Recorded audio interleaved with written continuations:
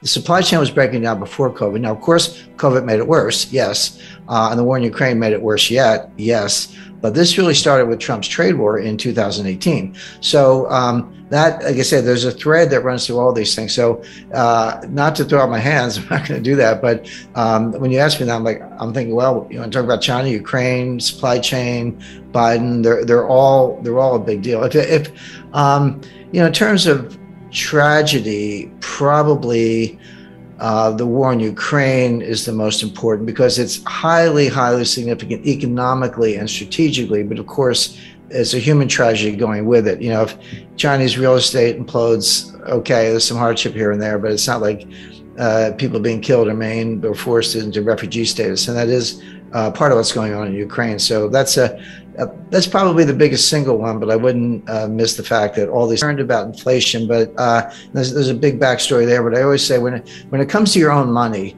everybody has a PhD in economics. You don't need Larry Summers to tell you what's going on with your budget and your ability to feed your family or keep a roof over your head. So people get inflation. One of the reasons it's so politically toxic is because it's unavoidable. You can't fudge it. You can't spin it. It's like, hey, if I used to fill up my Ford F-150 truck for $50 and now it's $125, A, you get it. It's right in your face. And B, that's $75 that you don't have to take your spouse out to dinner, buy a new jacket or whatever.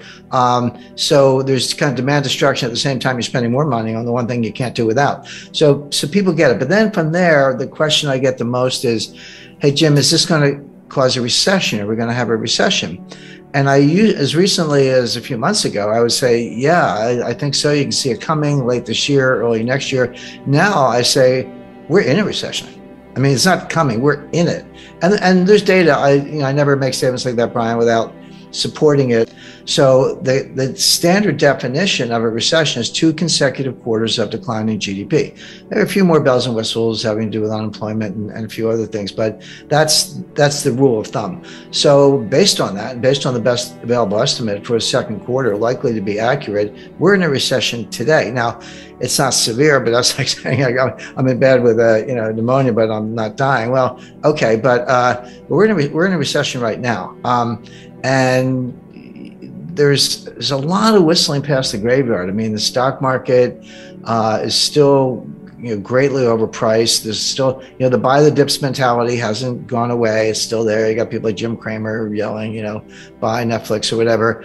And there's institutional support. There's momentum trading. Of course, 95% of the trading is by robots. So you got to reverse engineer the 27-year-olds from Bangladesh who don't get out much. They're the ones really writing these algorithms. Brilliant engineers, but you'd have to show them around Wall Street. So all that's going on. So we haven't really seen the market collapse, stock market collapse that I would expect in association with a severe recession has not happened yet. This is just going to play out. It'll get worse as the year goes on. All right. So you're expecting a major correction in stock markets on the back of a recession. I'm not alone. I mean that is my expectation. I have my own models and I look at it closely. But if you listen to Michael Burry, Jeremy Grantham, Charlie Munger, these people have been around and they run hundreds of billions, and they're saying the same thing. So, so every now and then someone will throw some statistic at me and I go, well, how long is your time series? And I go, oh, we took it back 5 years. I was like, talk to me if you've done it for 100 years, because that's a little more meaningful. But Jeremy Grantham actually did do a 100-year time series and looked at bubbles all over the world, 1929 US, 1989 Japan, 2000 dot-com stocks, and many others. And he said he's never seen anything like it. It's a triple greatest bubble of all time ×3 in the sense that it's real estate, stocks, and other asset classes. So I do. That is my view, but it's shared by a number of other analysts. And that would mean like S&P coming off another 20–30%. Yes, and again, you have to remind people. 1929, everyone's like, October, I think 18th or 19th. It was late October 1929. The stock market fell 22% in 2 days. It wasn't one day. It was like 12% one day, 11% the next day. So 23% over 2 days. But that wasn't the crash. That was the beginning of the crash. This Dow Jones fell 82% from top to bottom. Now, it took 3 years. It bottomed in June 1932. started in October 1929, so not quite 3 years, but that fell 82%, and that happens. So yeah, we're down. Nasdaq's down, bounced back a little bit in recent days, down close to 30%. Down, the S&P down over 20%. We're in bear market territory, but that's just the beginning. That's not what a full bear market, full market adjustment looks like in the face of the kind of recession that I expect. Talk to me about inflation, because I was looking at some of the inflation numbers, and you have to go back to the 80s to see anything that's approaching double digit. I remember being just a kid hearing about double digit inflation. I could kind of remember the gas pumps, the lines at the gas. It's like a distant memory of me in the 70s. But how do you talk to younger people these days about what inflation is or it means? Because I don't think people really grasp what it actually means to your savings or to the economy in even a medium term. Well, that's exactly right, Brian. And if you you're a little younger than I am, but I lived through it. I started my career in banking in 1976, and I remember my wife and I used to kid each other. She was in advertising, I was in banking, and the inflation was so bad, you'd get a raise every like 4 or 5 months, and you didn't have to ask. They would just give it to you because they knew that you were going to quit if they didn't keep up. So she would get a raise, and she was making more than I was at the time. So we'd go out to dinner, and then I would get a raise, and I was making more than she was. So we would just tease each other about that. But that's how it was. And the psychology was, if you needed a TV set or refrigerator, new car, whatever, you say, I better buy it now because the price is going to be higher. If I wait a month or 2 months, the price is going to run away from me. So it had huge behavioral effects. Of course, gold was, going to the moon. There was a lot going on at the time. But Brian, you're right when you say we're putting up inflation numbers today that are the highest in 40 years. That is correct. A little 41. Actually, it was 1981 before we saw these numbers. But I remind people, the inflation in 1981 was the end of a 10-year period of inflation. It wasn't the beginning. You say, oh, that's some inflation. Yeah, we did, but it had started. In some ways it started in 1968 and it really took off in 1974, 75. So 81, these numbers, that was when Volcker finally got it under control. But you go back to 80, 70, between 77 and 81, so that 5-year period, the dollar lost 50% of its purchasing power, not 15, 50 in that 5-year stretch. So you were putting up numbers, 10%, 11%, 13% and higher year after year. Yeah, 1981, it was 9 or 10, which is what they're comparing it to today. But that was on the downslope. It had been higher than that in 77, 78, and 79. So the question is this the beginning of an inflationary surge where it's going to get even worse and it is going to last 5 years? Or is it different than that? But keep that in mind, because the 40-year comparison, it is correct, but that was the tail end of an even worse episode. And again, there is this comparison to the 70s. By the way, I think the situation we're in today is very different from the 1970s, and I'll explain why. In the 70s, it was triggered from the supply side with first the Arab oil embargo in 1973 as a result of the 1973 Arab-Israeli war, and then the price tripled, but it went from like $2 to $6. Okay, but in percentage terms that's a huge jump, but it was still $6, and then it got to 12, and then in 1979 you had a second oil embargo because of Iran and the Ayatollah and the revolution and the hostages and all that. And then it went from kind of 12 to 20. So oil went up by a factor of 10 in the course of the late 70s because there's two different embargoes.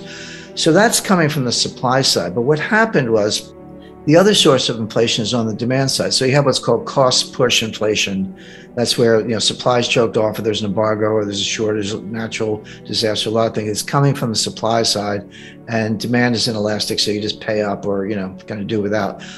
But the demand side is much more psychological. That's called demand pull inflation. That's when consumers behave the way I described, and as I say, I lived through the 70s, where hey, I better buy it today, I better buy it now. You're pulling all this demand forward and bidding up prices because you're worried that it's going to get even worse. So as that applies to today, we are starting with the cost push inflation, mainly the price of energy, but the price of food is a big factor. And of course, they're related. It's like, here's the energy, here's the food. Where do you think the food comes from? To get the food, you got to feed the pigs and cows. What do you feed them? You feed them corn. How do you get corn? Well, you grow it on a farm. You need nitrogen fertilizer. You need diesel in your tractors. You get the food, you got to put it in a truck to get it from point A to point B. That requires diesel. The higher the diesel price, the higher the cost of food because you're moving it by truck, etc. So these things, as I say, are linked. But food prices are going up substantially, and the two things you can't do without are gas in the car and food. So you have that cost push inflation. The thing I would point out is that there are bull markets and bear markets, and in basically any tradable instrument or commodity, or I consider gold to be a form of money. But what we're really talking about when we say, gold is up, what we're talking about the dollar price of gold. And I view it as a cross exchange rate. People talk about the dollar, the euro dollar exchange rate. Well, there's a dollar gold exchange rate, and that's the dollar price of gold. So they're just alternative forms of money where people get to express a liquidity preference or a credit preference, if you will, if you're concerned about if you're losing confidence in the dollar. But the first great bull market was 1971 to 1980. It lasted 9 years, and gold went up 2,200%. The second great bull market was from 1999 to 2011. Gold went up at just a little under 700%. But in between, you had a bear market from 1980 to 1999. It was a long one, almost 20 years. Gold dropped from $800 to $250 at the bottom in 1999. And we had a second bear market starting in 2011. Now, I had a very interesting conversation with Jim Rogers. Jim is one of the great commodity traders, money managers of all times. And we were down in Dominican Republic at Casa de Campo. This is around 2014, but the bear market started in 2011, but it really fell off a cliff in 2013. So I said, Jim, what do you think of gold? What are you doing? He goes, well, I own it, of course. And he said, I'm not selling, but I'm not buying right here. And he said something that just hit me right between the eyes and it stayed with me. And of course, he's right. He said, gold's going to the moon, but nothing goes to the moon without a 50% correction along the way. And if you look at the high in 2011, $1,900, approximately, and where was the bottom of the bear market? It was $1,050 on December 16, 2015. Nobody knew it was the bottom at the time. But if you look at that drop down and you use $250 as your base, because you need a base, so you had basically the run from 250 to 1900 was $1,750. Go down 50% from there, it's $825. 1900 minus 825 is 1075, and the bottom was 1050. So Jim totally stuck the landing. Like at 1050, okay, there's your 50% retracement. Now that's the bottom. Now it's going up, and the sky's the limit. Well, we're not overheated at all. I've got gold at I would put it at $15,000 an ounce before 2025. But as I point out, if you're going to $15,000 an ounce, you got to get to 3,000, 5,000, 7,000 first. So there's plenty of room to run, plenty of room for profits. But, when I say things like that, I want to be clear. There's a lot of analysis behind it. I don't just pull a big number out of the air and, for publicity, because I could care less. But if you just took the average, and there are a couple ways to think about it. Just take the average of the two prior bull markets I mentioned. So 71 to 80, 9 years, 2,200%. 99 to 2011, a 12-year bull market, about 700%. Just take the average. You don't have to go to the higher of the two or extrapolate. Just take the average of those two bull markets. You would say, okay, well, the next bull market is going to be a little over 10 years, and it's going to go up. It's going to go up 1,500%. So using that as your base, just take the average of the two. You say, all right, 10 years from 2015, that puts you out to 2025. And at 1,400%, it puts you at $15,000 an ounce off a 1050 base. So that's just history. But there are other ways to think about it. Now, I don't know if there'll be a gold standard or not, but I do know that gold will move, the price of gold will move in the direction of where it would need to be if you're going to have a gold standard. And I talked to Paul Volcker about this, and he agreed. If you just took the money supply, so just take M1, which is pretty widely accepted definition of money supply. Take it for the U.S., the ECB, UK, Bank of Japan, and People's Bank of China. There are other entities you could include, but that's over 75% of global GDP right there. Divide that number by the official gold, which is about 34,000 metric tons, a little bit less, you come to $15,000 an ounce. So if you're going to either have a gold standard or even use gold as a reference point for money, if you need to restore confidence in the dollar, the implied non-deflationary price is $15,000 an ounce. So what I find interesting is that if you use just the history of the last two bull markets and average them, or if you use a rigorous calculation, what's the implied non-deflationary price?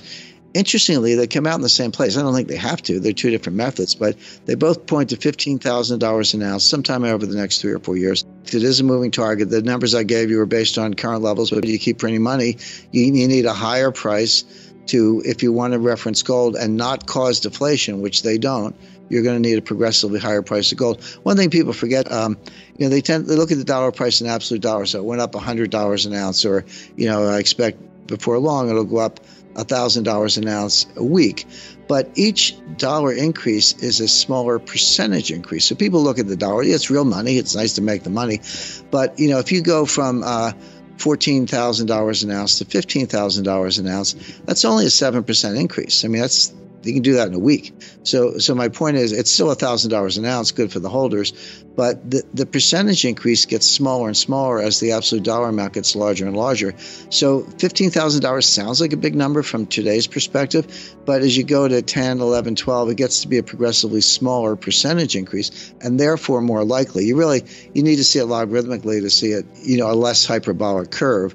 So logarithmically is the right way to think about it, but in dollar terms, the percentage increase gets to be pretty small at those levels. And when I say $15,000 an ounce, I don't think I'm stretching. I mean, could it be 25,000, 40,000? I mean, just take my monetary equivalent. If you use M2, and by the way, when I used M1 and did that math, that's with 40% backing, because historically 40% has been a high level of backing. If you take M2 at 100% backing, you get to 50,000 an ounce in a heartbeat. My numbers, I think, are conservative. They could be much higher. But the thing I would point out is that the Fed dug a hole and they can't get out of it. And I said all along, but certainly, 2014, 2015, et cetera, as they did the taper and then they did the liftoff and then they raised rates and all that. I said the Fed is trying to get out of this. They're trying to normalize the balance sheet, trying to normalize interest rates. But I also said they won't be able to do it. And that's exactly what happened in the fourth quarter of 2018. Between October 1st and December 24th, 2018, the stock market dropped 19%. It was 1 point away from a bear market at that stage. And then you had the Christmas Eve massacre. And that's when Jay Powell threw in the towel. He got religion. He said, okay, first he said, we're not going to raise rates anymore. Then he said, we're on pause. Then he said, we're actually going to cut rates. And then 9 months later, he said, we're going to end quantitative tightening, which was reducing the balance, the money supply. And then in September 2019, they started QE4, which is that was before before the recession, before the depression, before the pandemic. They were already in QE4 and cutting rates again. So they can't get out of it. Now it's worse. So they prove that the failure is manifest. They prove that they can't get out of it. And what can they do?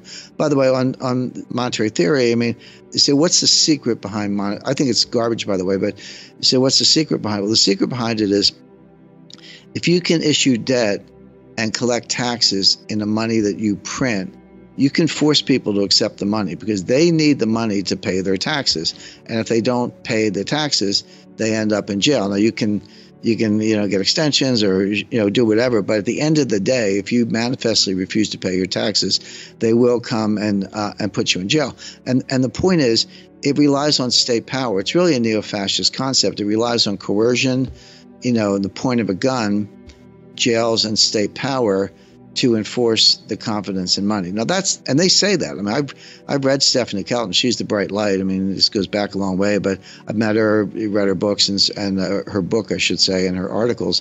But they're very explicit about that. Now, I think that's completely wrong because there are so many workarounds and so many ways to get out from under that kind of state power. But they do rely on state power at the end of the day. So that's why it has this neo-fascist element. Powell did not say we're going to raise rates until core PC is 2%. He didn't say that. What he said was, we're going to raise rates until it's acting in a restrictive way on inflation, and inflation will come down on its own because rates will be high enough to cause that. At which point we the Fed will pause. And you say, well, when are you going to cut rates? He was like, the pause could be a year. So you're talking, forget this Fed pivot nonsense. I mean, you're talking 2024, if then, before they cut rates. But in the meantime, so they've got to get rates high enough. So they're going to go, 75 basis points in November. December, who knows? We'll know closer to the date. It'll either be 50 or 75. Some talk about 50, but it doesn't matter. I mean, it's going up. Probably going to go up. I have the calendar for 2023. There's a meeting February 1st and another one in late March, I think March 22nd. They'll probably raise at both of those. They're going to get rates up to five-ish. At that point, they probably will have achieved the goal of bringing core PCE down, but they will also have destroyed the economy in the process. It's like I remember in Vietnam, the old saying, we had to. This is the latest in a long string of Fed blunders since 1913. Seems to be their specialty, but that's what they're doing. They could at least pause now, or maybe even cut rates. If everything I said is correct, and obviously I think it is, or I wouldn't be saying it, but if we're on the verge of a global liquidity crisis, as revealed by the Eurodollar futures curve and the Treasury yield curve, and negative swap spreads and Treasury bill auctions with the yield to maturity below what the Fed will give you for a phone call, I mean, all those things are happening. That's hard data. And it's a very, very troubling sign, last seen in 2008, by the way, before the Lehman Brothers meltdown. If all that's happening and the fundamental signs are also weak, which we just saw in third quarter GDP, which is based on net exports, which won't last. How are you going to drive a trade surplus with the strongest dollar in 20 years? Good luck with that. I mean, nobody can afford our stuff, and we're not buying anybody else's stuff. So with the economy going into a recession on its own, with a global liquidity crisis brewing, why on earth is the Fed raising rates at all? When I talked to my editor about this, go back a year ago, so November 2021, every headline you looked at, website, commentators, supply chain's breaking down. There's no, they couldn't get cream cheese to make cheesecakes at Junior's, the world's most famous cheesecake place, and on and on and on, like a long list. And then last spring was the baby formula shortage, which was serious. I mean, mothers couldn't feed their children, so it was very bad. But I found some really, really interesting research that, because everyone says, well, yeah, COVID messed it up and the war in Ukraine messed it up. Well, that's true, but it didn't start there. This started in 2018 with Trump's tariffs, because I'm not here to debate the tariffs. I actually think the tariffs were a good idea, but that was the start of the supply chain breakdown. Because when Trump put tariffs on, started with appliances, washing machines, refrigerators and stuff, and then solar panels, and then, technology, and then they just kept piling on. But you have to look at what China did in response. The U.S. and Brazil are the two largest exporters of soybeans. China is the world's largest importer of soybeans. Mm-hmm. China was buying all their soybeans from the United States just as a way to kind of make it up a little bit. Like, well, we got to buy the soybeans anyway. Why not buy them from the U.S. to keep the U.S.-China trade deficit under control so it doesn't become too politically toxic? Well, as soon as Trump threw on the tariffs, China retaliated by moving their soybean orders to Brazil, stopped buying U.S. soybeans. Well, that's not a phone call. I mean, you're talking about vessels, port facilities, agriculture, trucks. How do you get the soybeans to the ports? How many do you grow? Where's the fertilizer coming from? Et cetera, et cetera. And all those parties, the shippers, the cargo, the insurance companies, I mean, so many people involved, banks, letters of credit, it's just a lot involved. They don't like short-term relationships. They say, okay, I'll do it. I want a 5-year contract. And China said, okay. So they reconfigured all those transportation lanes to get the soybeans from Brazil. All of a sudden, you're a U.S. soybean grower. You say, well, what do? Well, we start selling them to the Netherlands because the Netherlands needs soybeans too. So now instead of shipping them from like Port of LA to Ningbo and near Shanghai, we're shipping them from Port of Houston to, I don't know, France, or Marseille or someplace, or Rotterdam. So the point being, you completely scrambled all these supply chain relationship, and they break down. It's not that it's the end of the supply chain. So there's nothing new about supply chains. We can document to the Bronze Age. What was new, beginning around 1989, was supply chain science. The combination of vastly improved computing power, artificial intelligence, new algorithms, and more sources of data that could be put together and used by experts to optimize and make the supply chains more efficient. That was new. And it kind of began with the fall of the Berlin Wall and the collapse of the Soviet Union. And, Berlin Wall fell in 1989, Soviet Union dissolved in 1991. I talked to the guy who, this is a worldwide endeavor, but he was probably the single most responsible individual for all the significant developments in the supply chain in the last 30 years. And he said to me, Jim, you have to understand, it took us 30 years to build it. We blew it up in 3 years. It's not going to come back overnight. It's going to take 10 years or more to rebuild it. And what I talk about in the book is supply chain 1.0, which is 1989 to 2019, and then supply chain 2.0, which kind of starts now, but is going to go indefinitely because it's going to take a long time to put this together. It's it's like dropping a vase and it breaks in 1,000 pieces. You can't put it back together. You got to go buy a new vase. And that's what's going on with the supply chain. There will be a supply chain, there always is, but the new supply chain will look very different from what we've just gone through, because the whole 30 years of period I'm describing was built on efficiency. Lower cost, lower cost, lower cost. It was kind of the Walmart model. So yeah, just-in-time inventory, everyone knows about that, but there's something called cross-stocking. That's where a truck pulls up at a warehouse and you unload it. And instead of putting the stuff in the warehouse, you move it to another truck that then goes to a destination. The stuff never goes in the warehouse. Inventories are very expensive. They're costly to finance. You got to move the stuff around. It's called picking. Pick the stuff off the shelf with you. I used to drive a forklift, so I know a little bit about it. And put it on a truck. I used to unload trucks too. So, hey, I've got 7 suppliers. Why don't I cut it down to 3 and do bigger contracts with each one and get lower unit costs? I've got 5 transportation lanes. Why don't I cut that down to 2, get everything to Los Angeles and Seattle, as the case may be, et cetera. And they did it for 30, and they got costs lower, and Walmart and Amazon were the champions of this, but everyone else was doing it. But they missed something. What they missed was that while they were getting those unit costs lower for consumers, there were hidden costs, and the main hidden cost was you were creating greater frailty. This whole system was subject to a massive, massive breakdown. So, what happens if you have 2 suppliers and they both go on strike? What happens if you have 1 port of entry and it's backlogged?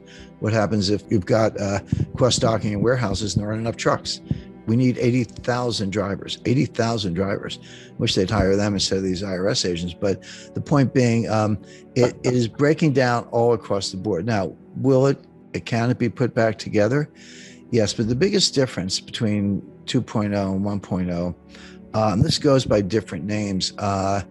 Janet Yellen called it friendshoring, and Macron called it a constellation of nations. I use the term a college of nations, collegial club, if you will. So you'll still have trading partners, you'll still have outsourcing, you'll still have transportation lanes, but it'll be members only. It'll be basically democratic, kind of liberal republics, Western Europe, the EU, of course, US, Canada, Australia, New Zealand, Japan, and some others. India, I would expect to be included. Friendly nations, but China's out. We're decoupling from them. They're decoupling from us. This isn't U.S. driven. The U.S. is participating, but this is what China wants too. Both sides are decoupling as fast as they can.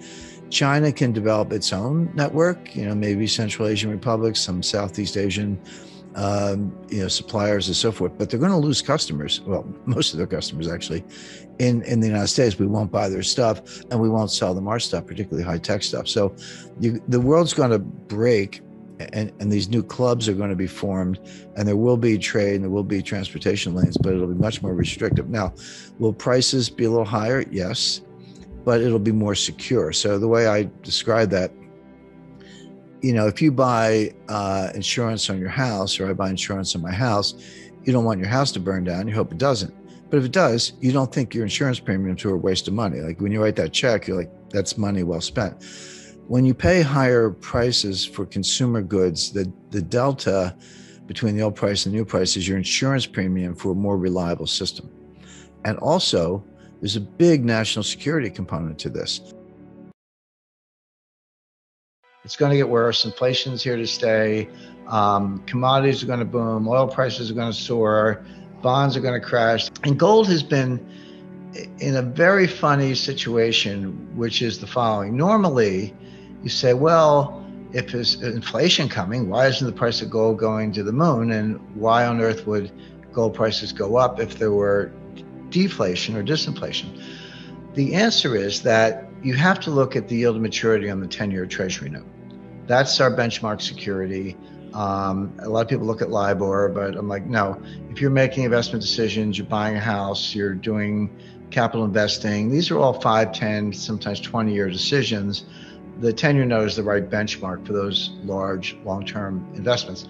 Well, that's an alternative for August of 2020, is as the yield to maturity on the 10-year note goes up, that strengthens the dollar, and gold prices have gone down because the dollar price of gold is just another cross rate, just another cross exchange rate.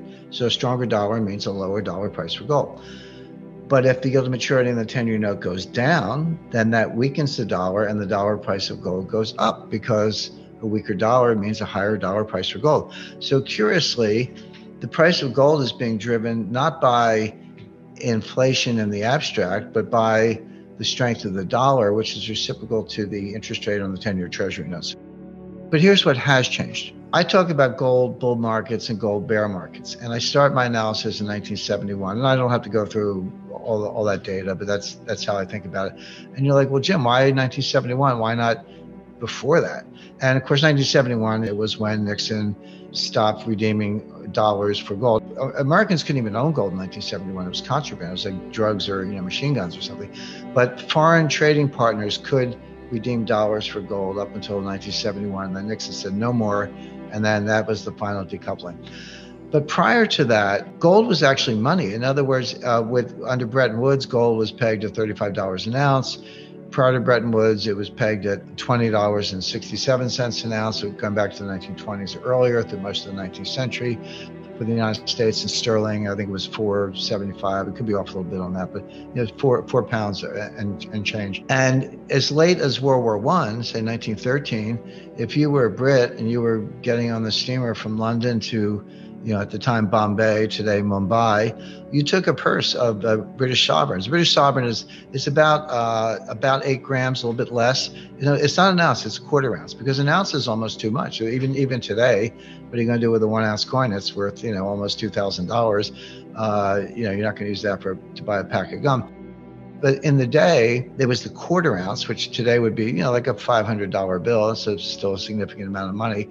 But you could get on the steamer in Southampton and get off in Bombay at the time, and it was money good. You could take that British sovereign and spend it anywhere. And same thing in Singapore and Hong Kong and Japan or all around the world. So gold was actually money. So it wasn't a question of, what's the exchange rate? It was, the gold was the money, and people thought about it by weight. They said, a sovereign, that's 8 grams of gold. So that's worth, that'll get you whatever. So, and that was true throughout history. And so it's really only since 1971, when we decoupled completely in terms of an exchange rate, that you have to think about, what's the dollar price of gold? Because it's not fixed. But okay, well, what happened to the memory? What happened to the 3,000 years I just talked about? Well, the answer is it happened in stages, and it actually took about 75 years. So it began in 1914. 1914 was the outbreak of World War I. Everybody needed gold. There was a run on gold, and countries needed gold because they knew they would need gold to pay for the war, to try to win the war. Well, it didn't matter if you're Germany, UK, or whoever. And remember, the United States was neutral. The United States did not get in the war until 1917. The war started in 1914. So for those first 2.5 years, New York was a money center to all of Europe, to all the belligerents. So everyone scrambled for gold. So if you were a citizen, they asked you to bring your gold to the bank, and they gave you paper money. But people did it out of a patriotic. It's existential. War's not a normal market. If you lose the war, you got bigger problems than your gold. And so people put the gold in the banks. What did the banks do?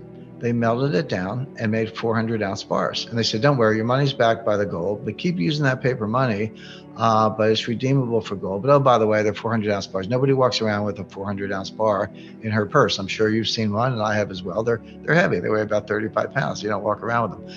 So all of a sudden, the gold was still there, and the paper money was backed by gold in theory, but the gold had disappeared into the banks. That's step one. Step two, and this happened in the 1930s, the central banks took the gold from the commercial banks. So first the commercial banks took the gold from the people. Then the central banks took the gold from the commercial banks, and the Federal Reserve System told all the banks, hey, send your gold to the regional Federal Reserve Bank. And of course, most of it went to the Federal Reserve Bank in New York. So now it's not even in the banks anymore, right? But you're still walking around thinking your paper money is somehow attached to gold, but people haven't seen gold for a while, unless you're a collector. Step three, the United States Treasury and the finance ministries took it from the central bank. In 1934, the United States Treasury seized the gold of the Federal Reserve System. Bearing in mind, the Federal Reserve System is privately owned. And they gave them a gold certificate. And you go to the Federal Reserve System website today and hunt around a little bit on the links and find the balance sheet of the Federal Reserve, and it's there. And look in the assets. And the first line item is gold certificate, and it's valued at $11 billion. But that's because they value the gold at $42 an ounce.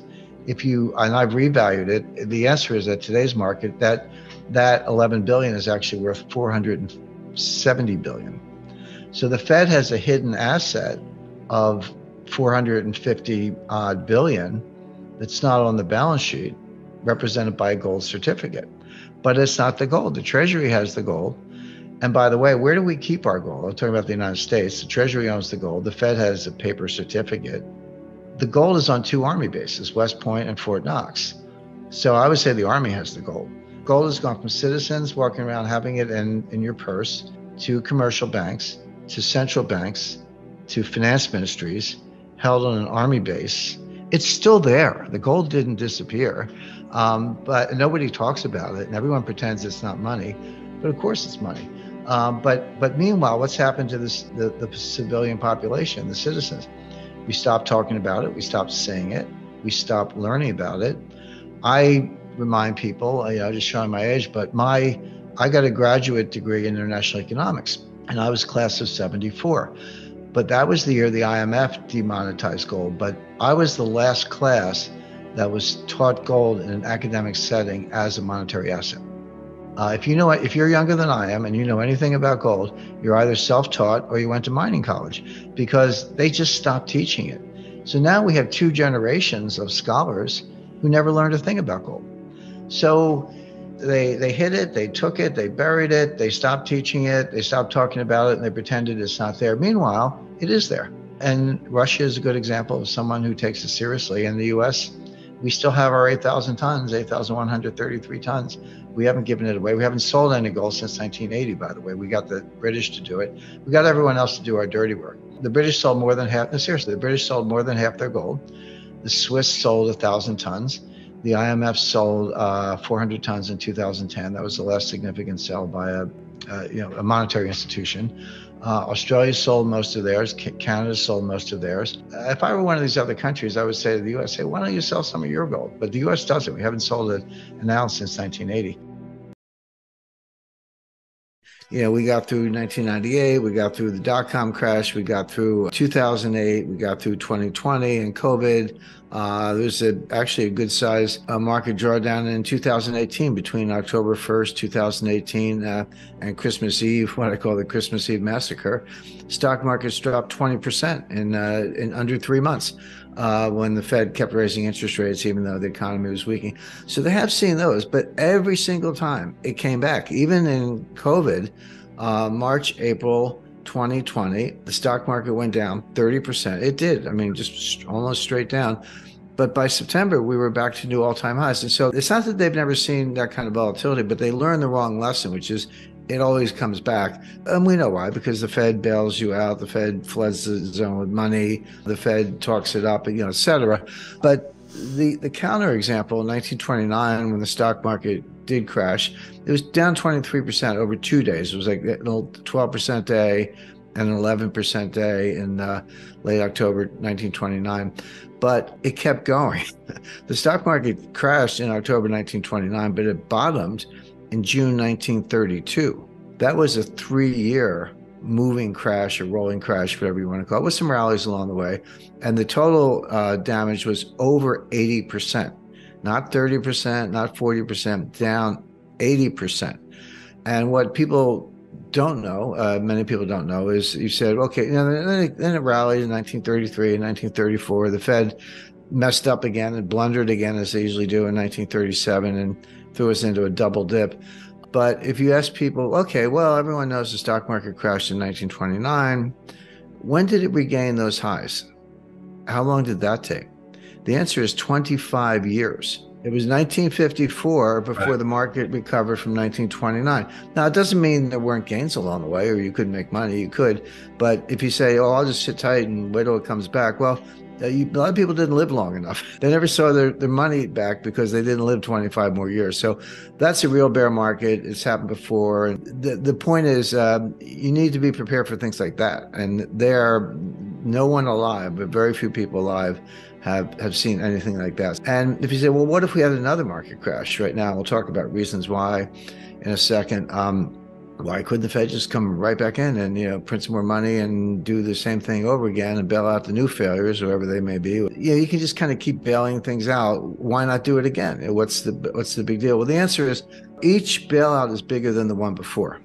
And that's the point. You can go all the way back 1994, Mexico, 1998, Russia, LTCM, 2000 dot-com, 2008 Lehman, 2020 pandemic. And they do bail out, but each one's bigger than the one before. I mean, we threw out $6 or $7 trillion of new debt on top of a $1 trillion a year baseline, $7 trillion in new debt to kind of dig our way out of 2020. So there's a limit. There comes a time when it's like, hey, this bailout is going to be 20 trillion, sorry, that check's too big. We're going to have to let some things fail. So what could happen? The first thing on my list is we're heading for a very severe recession. I just want to kind of explain briefly the dynamics of that. So the Fed's raising interest rates. We know that they started, so it wasn't that long ago, but March 1st, 2022, the Fed policy rate was zero. It was 0%. People remember Paul Volcker. Oh, Paul Volcker raised interest rates to 20%. Well, he did, but so far Powell hasn't raised them as high. But he's raised them fast. I mean, even when Volcker was working his way to 20%, it took 3 years from 1979 to 1982. So Powell's plan is clear because he's told us. He said inflation is job one. It's not that we don't care, but unemployment is going to go up. We're going to have a recession. He doesn't use the R word, by the way, but it's implicit in everything he says. We are going to have a recession. Unemployment is going up. And too bad. It's kind of too bad because we got to get inflation under control. And so the Fed is in search of something that they call the terminal rate. What's the terminal rate? The terminal rate is a rate that's high enough to bring inflation down on its own without further hikes. So it doesn't have to be higher than inflation. It has to be high enough to cause inflation to come down to the Fed's goal of 2% without hiking more. And when they get there to that terminal rate, they'll sit tight. They call it the pause. And the pause could be a year. And Powell said this. Again, this is right out of his script. So Powell's in search of the terminal rate. By the way, if you said to me, hey, Jim, what's the terminal rate? I would answer truthfully. I would say, I don't know, but neither does Jay Powell. Jay Powell doesn't know what the terminal rate is. He's kind of saying, we'll know it when we see it, but we're not there yet, and we're going to keep going. And they have what they call the DOTS, silly name, but the members of the Board of Governors and the Federal Reserve Bank presidents give estimates, or their estimates of unemployment, inflation, growth, and interest rates for the next 3 years. And they put them as dots on a chart, so they call it the dots. And then, Wall Street gets the dots. They do a central tendency and regressions and all this stuff. One of the top Fed insiders, practically sits in Jay Powell's lap and has all the way back to Bernanke and Yellen, told me personally, he said, inside the Fed, they regard the dots as a joke. They're not better than guesses. Their forecasting ability is dismal. You or I would have better forecasts. And they wish they could get out of it, but they don't know how. So that's the truth. But the problem is, Wall Street and the financial media and the talking heads on CNBC, they want to talk about the dots, and it does affect market behavior. So even though it's a joke, even though the forecasts are terrible, you have to pay attention because it affects the markets. And if you're affecting the markets, and you're on the wrong side, you're going to get run over. So I look at the dots not because I put weight on them as predictive analytic tools, but because the market pays attention. The market says, hey, inflation is already coming down. And so the market says, hey, you did it. You're already there. Inflation is coming down. Why don't you stop? And by the way, you're going to get the message. The economy is going to be slowing down. Inflation is going to be coming down. And then you're going to cut rates. This is the famous pivot. Whenever you hear of the Fed pivot, that's when the Fed turns around and starts cutting rates instead of raising them. And that'll be just in time, and growth will slow, but it won't be too bad. And we'll come in for a soft landing. And this is the Goldilocks scenario. So again, typical Wall Street, get the pom-poms out. The Fed's going to cut rates, and so buy stocks. That's all Wall Street knows is buy stocks. But the conundrum is inflation coming down because the Fed is still hiking? Or is the inflation coming down because they're at the terminal rate? Well, we don't know. It's kind of hard to sort those things out. Powell would say, yeah, it's coming down. I know that, of course, but it's because I'm hiking and I'm going to keep doing it.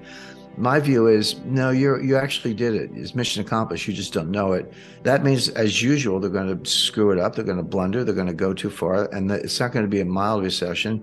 It's not going to be Goldilocks. In this version, Goldilocks gets eaten by the bears. In other words, you're going to throw this economy into a very deep recession because you're going to go too far, as usual. And you're not going to know it until too late. By the time you realize it's mission accomplished, you will have gone too far, too long, rates are going to be too high, and it's not going to be a soft landing. If Wall Street's talking up the stock market based on the soft landing Goldilocks scenario, but Powell's going to stick to his guns and raise rates too high, that's going to cause stocks to crash very severely, very suddenly. If the market were adjusting, say, yeah, Powell means it, he's going to keep it, and we ought to come down a little bit, that would be one thing, but that's not what's happening. The market's trying to rally. Powell's warning people what's going to happen. They're not listening, and it is going to happen. People hear the government say, the economy's fine, or, unemployment's near an all-time low, which is actually statistically is true. And they kind of nod and go, yeah, it's all good. And then reality is the stuff that hits you in the head like a 2x4. The propaganda is positive. We can talk about that in a little more detail. The reality is harsh, and reality wins. And there's a very good book on this by Robert Shiller, Nobel Prize winning economist at Yale University. I'm not a huge fan of your garden variety PhD economists, but there are some good ones out there, and he's one of them.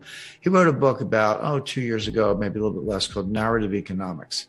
He said, yeah, we got all the models and Phillips curve and wealth effect and various quantity theory of money, and some have a place, some are more valuable than others, but don't underestimate the power of a narrative. A narrative is a story. It's basically it's a fancy name for a story, but a story that persists, that grows. And interestingly, in epidemiology, of course, we've just come through a pandemic. There's a model called the SEIR model that stands for susceptible. Are you susceptible to a virus? E for exposed. Are you exposed to it? I, are you infected? Did you get it? And R, did you recover? The difference between I and R are people who died. But it's a model, and it's mathematically based, and it's empirically validated of how viruses spread exponentially. And you can also use it to forecast how a virus is going to go. Well, what Shiller did, he took that model, moved it over to economics, and took a narrative kind of like a virus, not in a negative sense, but just as something that spreads. And it can be very powerful, and then eventually may die out or reverse, but it can be powerful in the meantime. That much I knew, but what I learned from the book that I hadn't really thought about is that narratives don't have to be true. They can be true, and they can be very powerful, but a narrative can be false and still be powerful. If it's the self-fulfilling prophecy, if enough people believe it, it sort of becomes the reality to some extent, even if it's based on false premises. He gives an example during the Great Depression.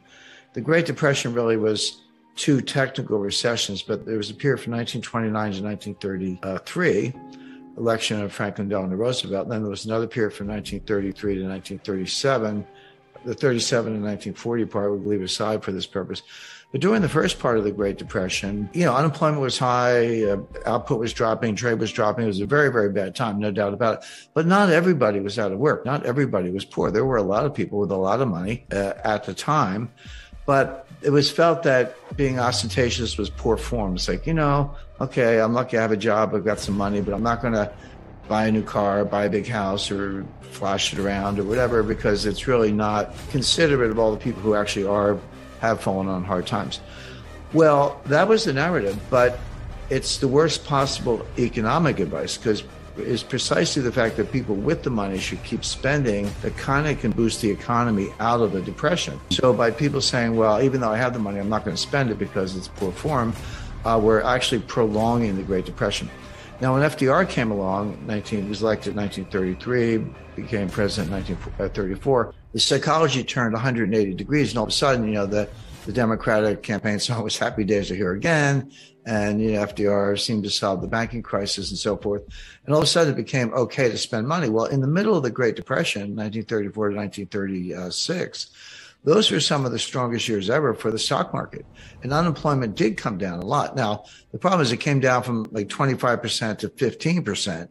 Well, 15% is still, painfully high, but it was a big move in the right direction.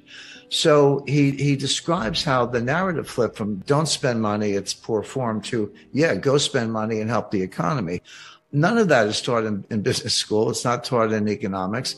It can be modeled using this epidemiology model, but it doesn't fit into any of the standard macroeconomic models, but it's powerful stuff. And so today what's going on is that the White House is trying to push a narrative, and they're failing badly.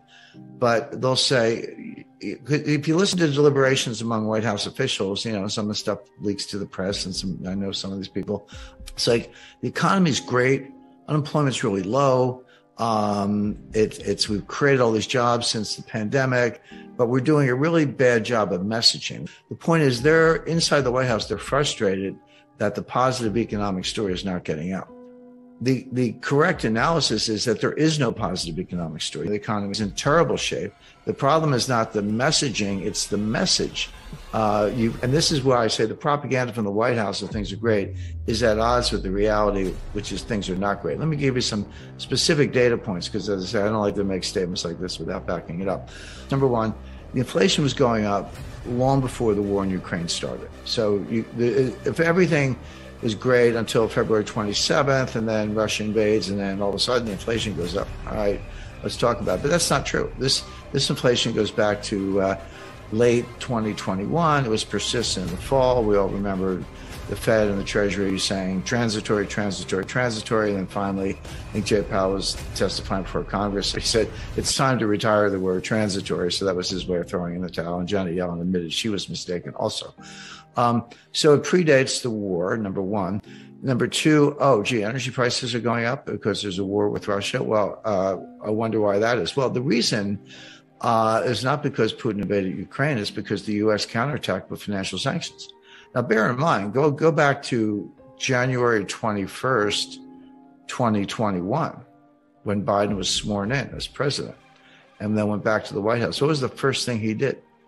He closed the Keystone XL pipeline. This is a pipeline that would bring oil from Alberta, Canada, into the United States, where it would connect at a hub. I believe it's in Kansas, but somewhere in the central United States. And then the hub distributes it to the entire country.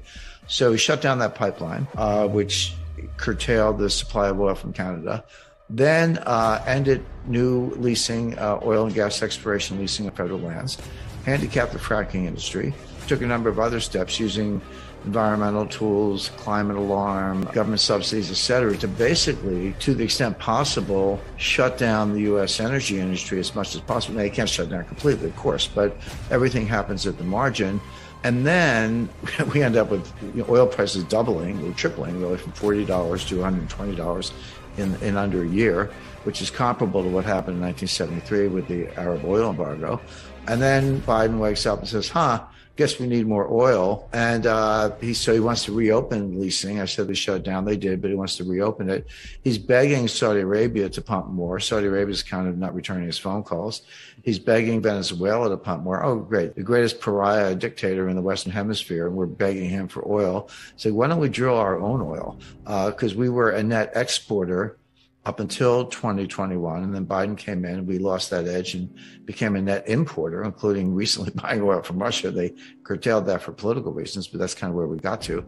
So you wonder why the price of energy is going up. In other words, this damage was self-inflicted, but don't be misled by the headlines because they're, again, this narrative, but they're not actually doing it. So the point being, the price increase and the inflation in the U.S. has very little to do with Putin and everything to do with the U.S. handicapping its own energy industry, begging dictators for oil, and the influence of the climate alarmists. And by the way, that whole crowd want higher gas prices. They want gas to be $7, $8, $9 a gallon because they expect that will accelerate the transfer to electric vehicles and make the electric vehicle more attractive relative to the internal combustion engine. Now, that's another fantasy. It won't happen. We don't have time to go through all the physics of it.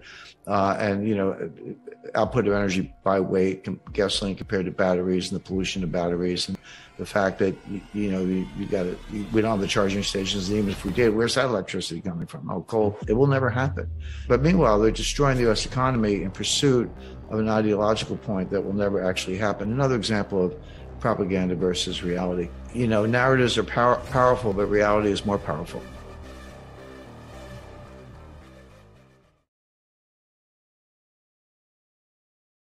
Disinflation, definition, but maybe even deflation is the opposite, at least for the time being. Inflation is the end game. It has to be because there's no way out from under the debt.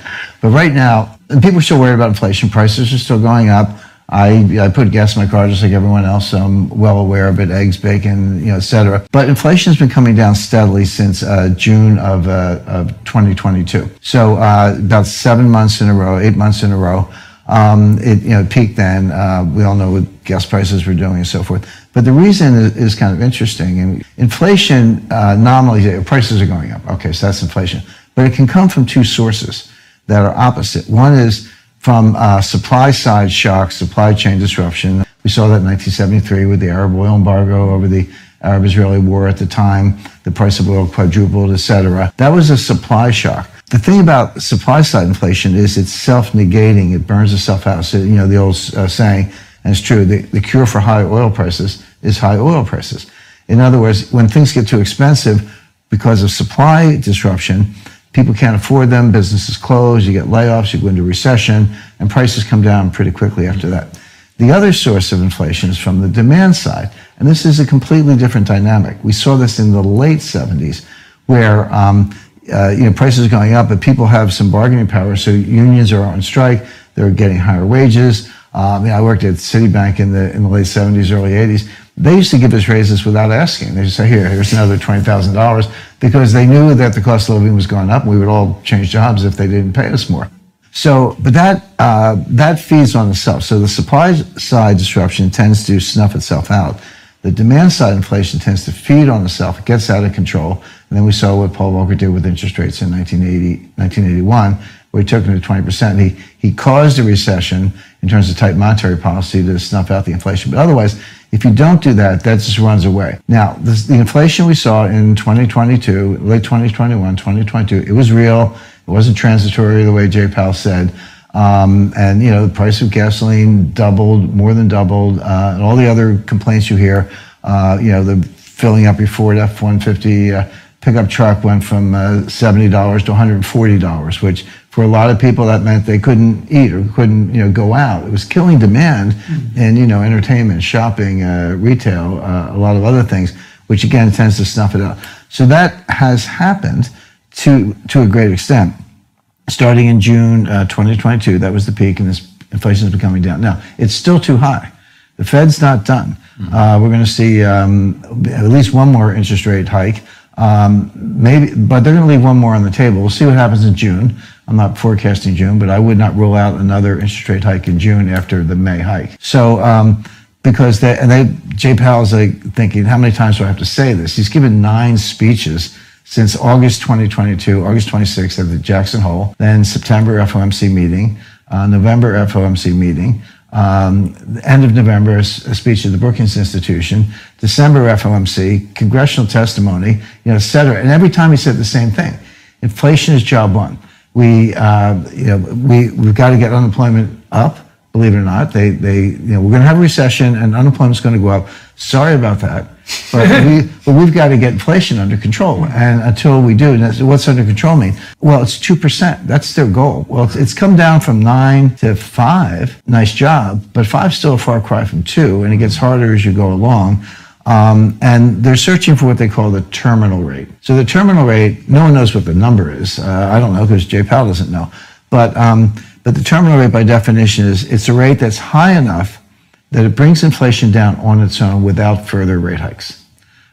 Because so far they've been raising rates and inflation's been coming down. Okay, that makes sense. And they can keep raising rates and it'll come down more.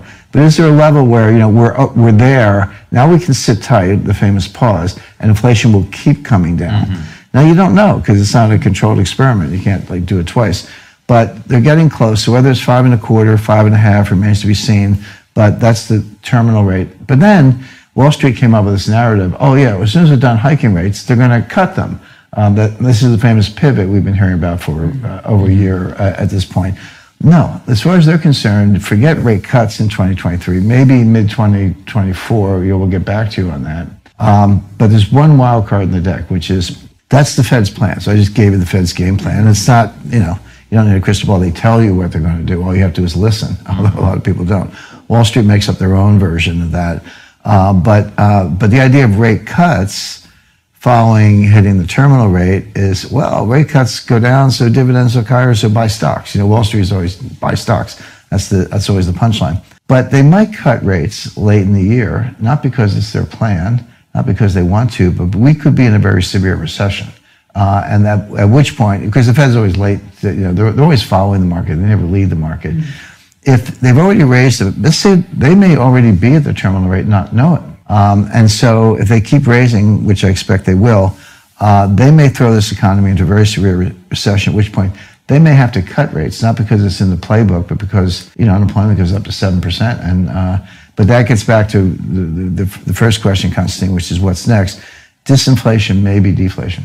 The answer is diversification. Everyone goes, oh, we know that, diversification. But they know the term, but they actually don't know what diversification is. And I'll give you an example. I run into people all the time. They go, well, Jim, I'm fully diversified.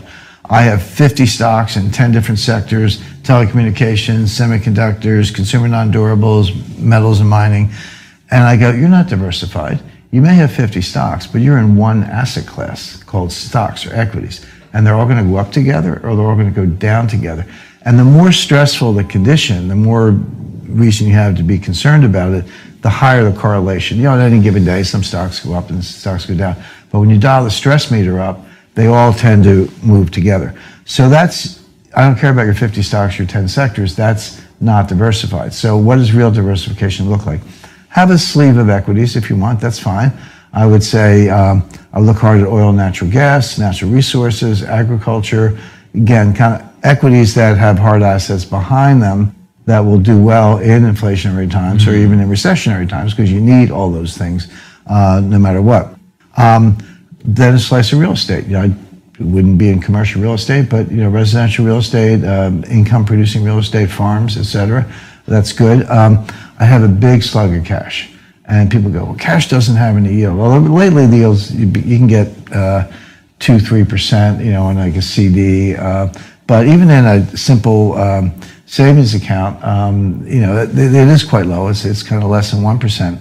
But people don't understand the value of cash in a couple of respects. Number one, in a deflationary environment, we're not there yet, but we could hit that if the recession gets bad enough. Cash could be your best performing asset. It doesn't go up in nominal terms, but it goes up in real terms. If you have 2% deflation, your cash is worth 2% more in terms of purchasing power.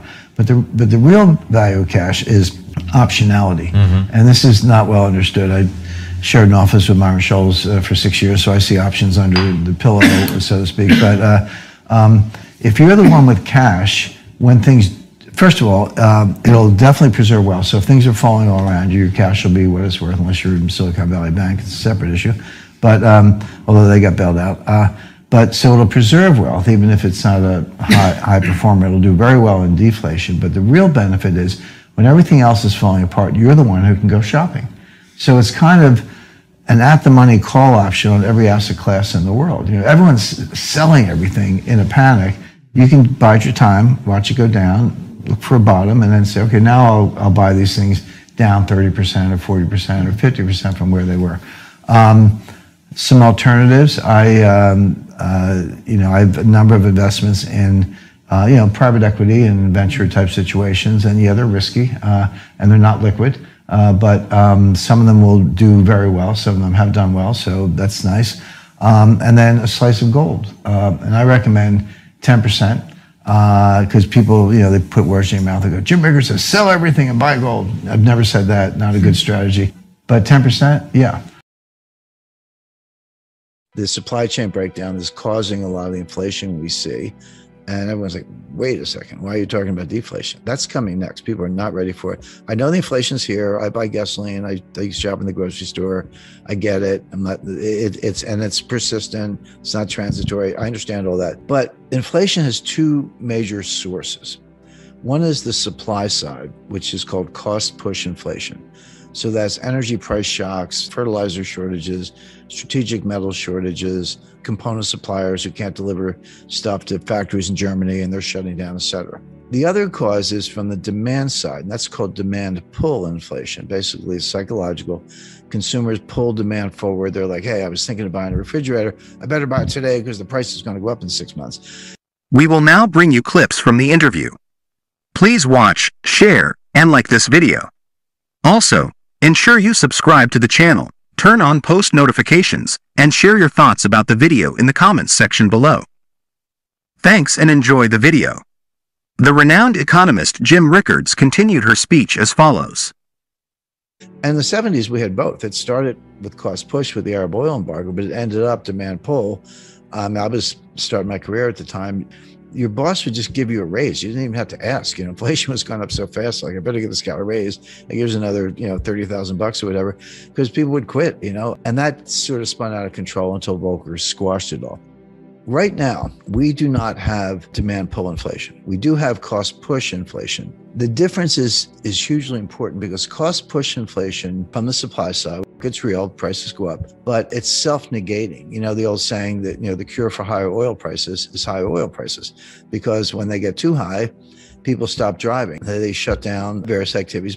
By the way, if you're unemployed, you're not buying any gasoline because you're not going anywhere. I mean, that's kind of a nasty way of putting it, but that's how the cost push inflation tips into a recession and then prices come down. And we saw that in 1974. You had Jerry Ford and Alan Greenspan walking around with they had these win buttons, WIN, which stood for whip inflation now, except we had a recession and prices collapsed. Now, it came back by 77 for a lot of reasons, but right now we don't have demand pull, we have cost push. It will go away when this economy goes into recession. And then we're going to be talking about disinflation and deflation, which are, kind of close cousins. And the Fed's going to be out on a limb as usual, raising rates in the face of a recession and a price collapse. I don't know what the recession is a cure for. It's coming. I mean, the recession is coming, and Jay Powell said this. I mean, Jay Powell gave two speeches, August 26th, Jackson Hole, and September 21st at the press conference after the FOMC meeting that day. And the September 21st speech was almost like, well, just in case you weren't listening to me in Jackson Hole, let me tell you again what's happening. And in Jackson Hole, he was like Nancy Pelosi. He tore up a speech and wrote a new one, like literally the day before. It was 3 or 4 pages. It was really short. He used the word pain 3 times in one paragraph. I've been following Fed news for 45 years. I've never seen the word pain ever. But he basically said the same thing. But September 21st, he was even more blunt. He said, there's going to be a recession. It's going to be bad. Unemployment is going to go up. Get it, get it straight. These things are going to happen. And that's what it's going to take to get inflation under control. But he went on and on about how inflation was job one, because the Fed has this dual mandate, which never made sense, but it's the law. I mean, Humphrey Hawkins. The dual mandate is price stability and low unemployment. Those two things don't always go together. And sometimes you got to make trade-offs between the two. But right now, the trade-off is very easy, which is unemployment's really low. Now, I don't put much weight on it, but the Fed does. Again, put your Fed hat on. Unemployment's really low. If unemployment went from I think it's at 3.5 at the moment, if it went to 4.5, 4.9, is that the end of the world? Well, that was considered pretty low in 2013 when they were doing QE4 or whatever. So they're willing to do that. And they also think the recession, if it comes, will be mild. But those two things together will get inflation under control. The renowned economist Jim Rickards continued her speech as follows. In the statement from Powell, indicated he didn't express that. Their focus is on the core PCE, the Personal Consumption Expenditure Price Index, core, meaning excluding food and energy, and everyone's like, why would you exclude food and energy? Once again, I'm not here to argue about it. That's their approach. They aim to achieve a 2% core PCE annually.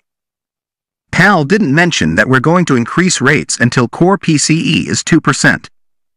He didn't say that. What he stated was that we'll raise rates until it has a constraining effect on inflation, and inflation will naturally decrease because rates will be sufficiently high to prompt that, at which point we, the Federal Reserve, will pause. Then you ask, well, when will you lower rates? He was like, the pause could last a year. So you're talking. TW. Let go of this Fed policy change nonsense. You're talking about 2024 before they reduce rates. It's similar to what I recall from Vietnam, the old saying, we had to devastate the village to preserve it. We have to damage the economy to rescue it. This is the most recent in a long series of Federal Reserve missteps since 1913. It seems to be their specialty, but that's what they're doing. And on top of all that, there's an impending global liquidity crisis, a worldwide financial crisis that differs from a recession. It's a financial panic, and recessions are distinct events. They can occur independently. In 1998, we had a financial panic, but there was no recession. In 1990, we had a recession, but there was no financial panic. In 2008, we had both. They can coincide. It appears they might be coinciding again. This is evident in inverted yield curves. Major dealers are competing in auctions for Treasury bills. The Fed will provide you with Treasury bills with a single phone call. All you have to do is contact the Fed and conduct a reverse repo. They'll provide you with some Treasury bills. However, banks are bidding in auctions for Treasury bills that yield a maturity lower than what the Fed will provide with a phone call. Why would they do that? The explanation is that the Fed bills cannot be rehypothecated. They cannot be used as collateral. However, the auctioned bills can. This indicates there's a collateral shortage. This implies reducing balance sheets, financial distress. And we also observe it not only in the Treasury yield curve, which is inverted from 6 months to 10 years at present, but also in the Eurodollar futures curve, which is even more concerning. It's not unprecedented, but it is rare, and it's not a good sign. Nevertheless, the Fed persists in raising rates despite this extremely unfavorable data. So, I anticipate a significant recession in the US, and the global outlook is fairly grim. Moreover, there's the possibility of a global financial liquidity crisis worse than 2008. If all I've said is accurate, which I believe it is, or I wouldn't be stating it, they could, at the very least, take a break now or even reduce rates. But if we're on the brink of a global liquidity crisis, as indicated by the Eurodollar futures curve and the Treasury yield curve, and negative swap spreads and Treasury bill auctions with a yield at maturity below what the Fed will provide with a phone call. All these developments are taking place. That's hard data, and it's a very, very concerning sign. Less evident in 2008, incidentally, prior to the Lehman Brothers collapse. So, with the economy naturally entering a recession, along with the brewing global liquidity crisis, why on earth is the Fed raising rates at all? That's unsustainable. So I foresee a more severe recession. That's one aspect, combined with Fed tightening, interest rate increases, balance sheet reductions, and so on. That's one whole dimension, and I wouldn't place much weight on a low unemployment rate. It disregards the labor force participation rate, which is abysmal. You know, it's around 62% compared to 70% in the year 2000. However, unemployment is a lagging indicator.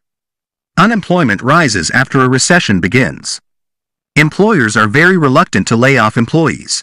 You have to pay severance. Recruiting and rehiring them and providing training is costly. Employers typically wait until the recession has already commenced, and they say, "Oh, well, I have to lay off some people." So it's not a leading indicator, it's a lagging one. Don't forget to like our video and subscribe for our channel.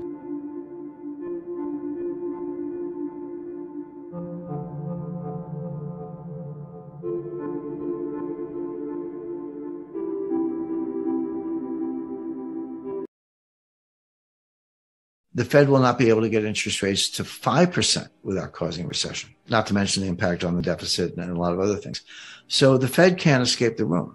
So if inflation stays where it is, the Fed can't get interest rates to a real level without causing a recession, which will sink the stock market. But even if inflation comes down a little bit, that'll be a sign of recession. So you're raising rates into a recession, which will cause a recession. You end up in a recession either way. It's just a question of whether the Fed persists or throws in the towel. Now, we've seen this movie before. What's going on is an exact replay of what happened between 2013 and 2019. May 2013, Bernanke announces the taper. Expectation is they're going to start the taper in September. He chickens out. They start the taper in November 2013. They finish the taper in November 2014.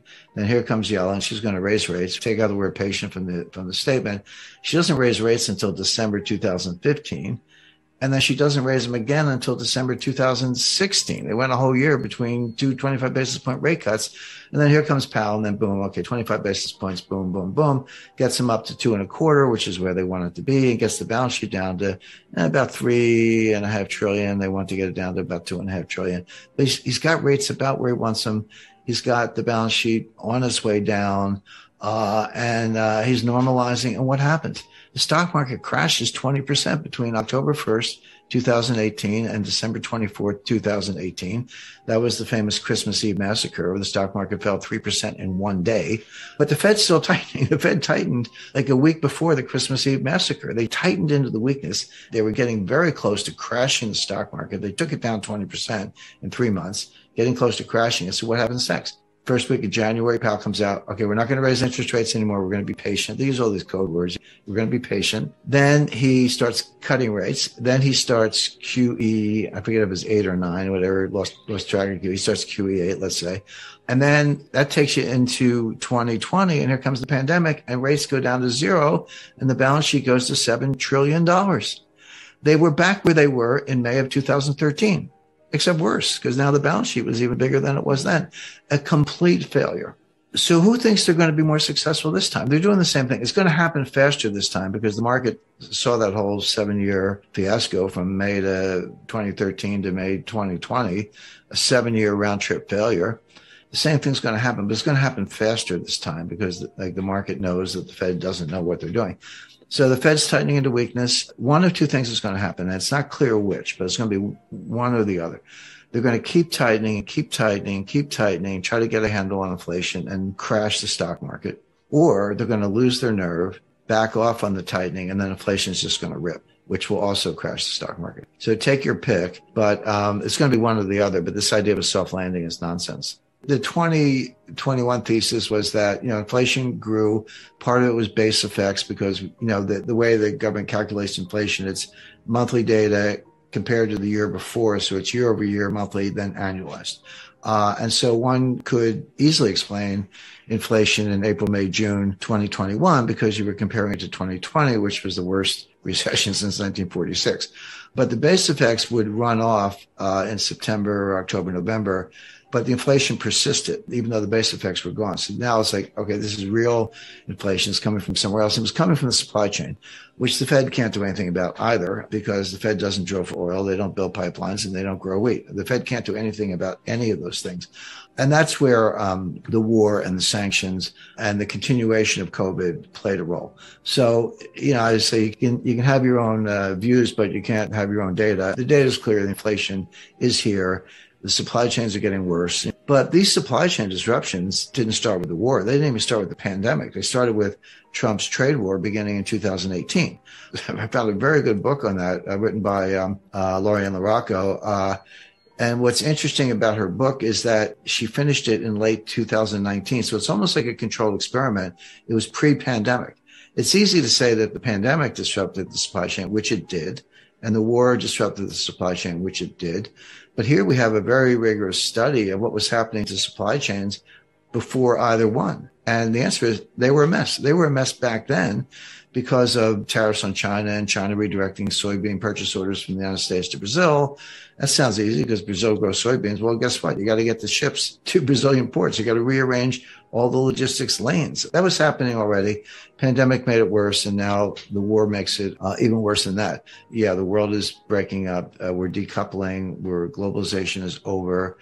There'll be a new form of it. It's not the end of world trade, but you're going to see, maybe the Five Eyes, UK, US, Canada, Australia, New Zealand, and friends in Western Europe form a new trading bloc, but exclude China and Russia. It'll be a little bit more like the Cold War. I talked to Paul Volcker about this, but here's what happened in the 70s. Now, it started as cost push inflation. It was the Arab oil embargo in 1973, after the 1973 war, the Israel-Arab war. Then the Arabs threw the embargo on us. The price of oil quadrupled. It went from $3 a barrel to $12 a barrel. It sounds cheap, but that's a 300% increase. And then we had a severe stock market crash and recession in 1974, which at the time was the worst since the Great Depression. We've had worse ones since, but at the time, that was the worst recession since the Great Depression. Then we come out of that, and along comes the Fed, and we went off the gold standard. Nixon had an easy monetary policy in 72. It was a little earlier for his reelection effort, et cetera.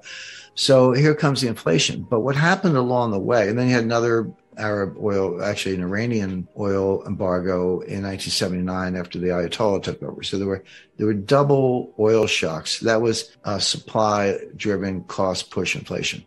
But along the way, it morphed into demand pull. It morphed into a demand-driven inflation. Now, I lived through it. I mean, I was a young, up-and-coming lawyer at Citibank and a senior officer living in New York City. And that was the world where if you wanted anything, new furniture, TV set, vacation, whatever, you ran out, you dropped everything, ran out and did it because the price was going up so fast. So that's instructive in two ways. Number one, it shows that the Fed's always behind the curve. It shows that these things can persist a lot longer than people expect. But in my view, most importantly, because I think things are going to happen more quickly now, it shows inflation morphing from cost push to demand pull, morphing from something on the supply side to a psychological shift on the consumer side. And Volcker crushed it, but at a huge cost. Unemployment was about 11%. He took interest rates to 20%. How does that feel? Mortgagors and student loan holders and others, 20%. You're talking about 40% on credit cards in that world. And people forget, well, doesn't inflation, don't you have high growth or whatever, at least, or low unemployment? No, we had stagflation. We had inflation and high unemployment. There were 3 recessions between 1974 and 1982. We had 3, 1974, 1980, and 1981, which lasted until 1982. And by the way, people lost confidence in the dollar. In the late 70s, Jimmy Carter's Treasury issued what they call Carter bonds. The U.S. Treasury issued debt in Swiss francs. Now, it was Treasury debt. You had the Treasury credit, but it was denominated in Swiss francs because nobody wanted dollars. That's how bad things were. The narrow focus I'd like to start with, since it's the topic of the day, is the dollar And, I'm going to throw red meat to the wolves here by citing a headline across Bloomberg earlier from Larry Summers talking about how the dollar can continue to move higher because the U.S. has all these great fundamental advantages. This comes, 24 hours after another Bloomberg headline talked about the unstoppable strength in the dollar. So there's the red meat for you, and I'll let you gnaw on that for a little bit. Well, it may come as a surprise. I think Larry Summers was half right, and I've met him a number of times. He's a brilliant guy. I almost always agree with his analysis and then disagree with his policy. So I always have to stop halfway with Larry Summers. Like, good analysis, Larry, but you're going the wrong way. But yeah, I think he's right that the dollar will get strong. Is probably correct. Also, where I disagree, and this is critical, is the reason why. The dollar's getting stronger for some very bad reasons, meaning bad in terms of the macroeconomy, what probably lies ahead, what is probably telling us. So let's just maybe step back and not be Larry Summers for a minute, but just be everyday investors and asset allocators and analysts and say, and I hate to use the word conundrum because Greenspan used it, but conundrum is a fancy way of saying I don't really understand what's going on. But this is a conundrum for a lot of people because they look at it, the U.S. objectively, okay, our debt to GDP ratio is over 130%, highest in U.S. history. Tons of research coming from obviously Ken Rogoff, but really Carmen Reinhart, Vincent Reinhart, and others, but many others, not just them, that says at those debt to GDP ratios, you can't grow. You can maybe refinance and muddle through, but it always ends either in default, which is unlikely because we can print the money, that much is true, or extreme inflation where here's your $1 trillion back, good luck buying a loaf of bread. So we'll see how that plays out. But the way it's playing out in real time is that the U.S. economic growth is incredibly weak. So we've got high, sky high debt to GDP ratio. By the way, when you look at other countries in the world, you say, okay, who's at that lunch table? 130%. The answer is Lebanon, Greece, Italy. Those are your lunch partners, so to speak. And this is like the scene from Animal House. Would you like to meet Clayton, Jagdash, and Muhammad? that's a good comparison. Economic growth is weak. We're in a recession. I don't care what Janet Yellen says. I don't consider her expert on the topic, but we've had our 2 consecutive quarters of declining GDP. Like it or not, that's the definition of recession. The fact that the National Bureau of Economic Research, which is a private group, by the way, but they're the recognized referees on recessions and recoveries, the fact that they haven't said so doesn't mean anything because they never do say so until 9 months or a year after it happened. And for that matter, most recessions are 2 quarters, some 3, some have been longer, but most recessions are a couple of quarters. The National Bureau of Economic Research usually declares a recession after it's already over. Like it started, it happened, it's over, we're in recovery. And they go, oh, by the way, we had a recession last January. Okay, so they'll probably get back to us, I would bet heavily after the election. But we'll hear from them at some point. But we're in a recession now. And people say, what about the third quarter? And it's interesting because I do put some weight on the Atlanta Fed GDP now. I do think it's a very good tool. They miss sometimes, they're not always accurate, but it's the best tool out there. But very few people understand their statistical technique. Because what Wall Street does, you get a whole bunch of components for GDP and they come in at different times with different lags and you add them all up and you get GDP. And what Wall Street does, they look at what they have and they project all the rest based on regressions and correlations, which don't necessarily hold up. But they say, okay, here's what we think. Here's our forecast for third quarter GDP based on projections of what we don't know. Atlanta doesn't do that. Atlanta takes what we do know, hard data, and they ask a different question. They say, what would GDP be now if this was all we had? And they put out a number. But they don't guess at the stuff they don't have. And it fills in as it goes along. So it's much more Bayesian in that sense. But because of how the data comes out, the time sequence to which the data comes out, it typically fades as the quarter goes on. It's not because they're using bad methodology. It's just because that's how they do it. And so just in the last week, 9 days or so, it went, everyone was cheering. I think with September 1st, it was 2.3%, maybe a little higher, but about 2.3%. 2 days later, it was 1.6, and now it's down to 1.3. So it's following that pattern. I would expect by the end of September, we still got 3 weeks to go, given what I said about how it fades, it doesn't have to be negative, but it could very well be negative, maybe 3/4 of decline in GDP. But whatever it is, it's going to be weak. So if it's positive, 2/10 or 3/10, I mean, that's okay, but you're still a rounding error away from recession. It doesn't mean the problem's over. So debt to GDP is sky high, economy weak at best, probably out of recession in the first half. Maybe that's continuing. People talk unemployment close to an all-time low, went up a little bit in the last report. Yeah, but even at 3.5% or so, that is extremely low. I mean, I go back to the 1960s, and that was low by the measures of the 1960s. But that completely ignores probably 8 to 10 million Americans who were perfectly able of having jobs and working, prime age 25 to 54 years old, who are not in the workforce. Yeah. That measure is picked up in labor force participation rate, which is low. I mean, that peaked around 70% in 2000, up from the 1970s, and that was women coming into the workforce and other factors. But now it's down to around 62% and change. It ticked up a little bit in the last report, but it's still extremely low. It's never 100. I mean, there's always, you could be a homemaker, a student, they're retired, early retirees. There are a lot of reasons people aren't in the workforce, but not taking 10% off or 14% decline from the starting place in over 20 years. That's so if you throw those people into they're not called unemployed because they're not looking for jobs.